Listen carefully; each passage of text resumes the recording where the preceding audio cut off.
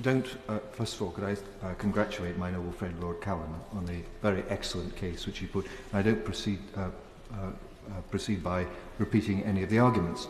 But I have looked at these regulations, and some people who've spoken in this debate clearly haven't. If you wanted to actually sabotage a product and add to the costs of producing that product and limit the scope for competition with that product and drive out of business small producers, it is hard to see how a more effective job could be done in respect of the regulations that apply to electronic cigarettes.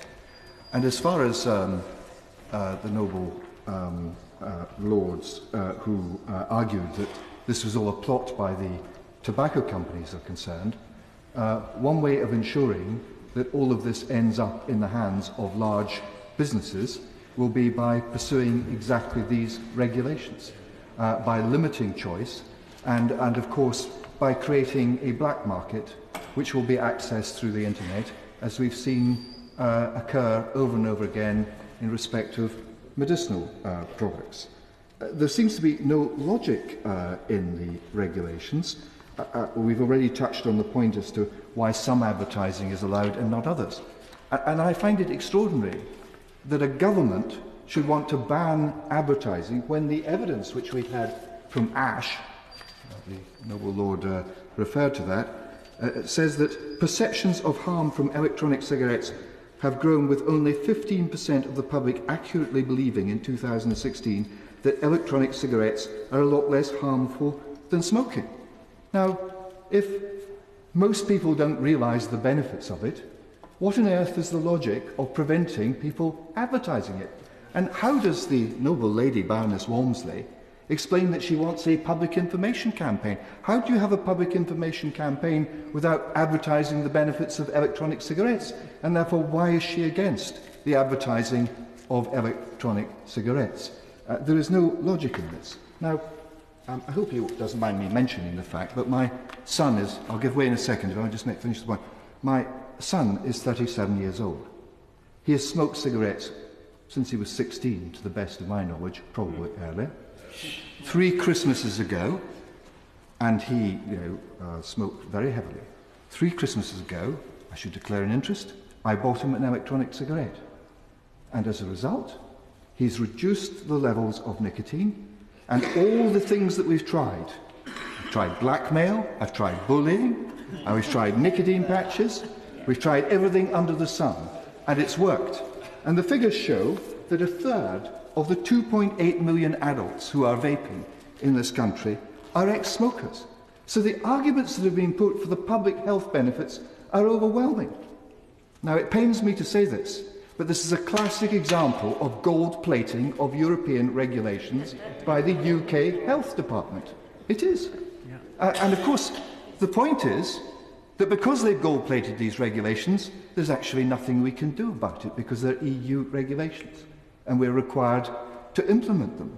And I just wonder what on earth was going on in the Department of Health that made them do this. And when you see something absurd happening, ask, cui bono, who benefits from this? Well, certainly the government benefits from it, because people who are continuing to smoke cigarettes will pay a very considerable amount in tax to the Exchequer. Those people who start vaping, instead of paying, I don't know how much, I've never smoked in my life, don't know how much a packet of cigarettes costs, but I'm told it's about £9. £9 for 20 cigarettes. Vaping, you will spend that in a week.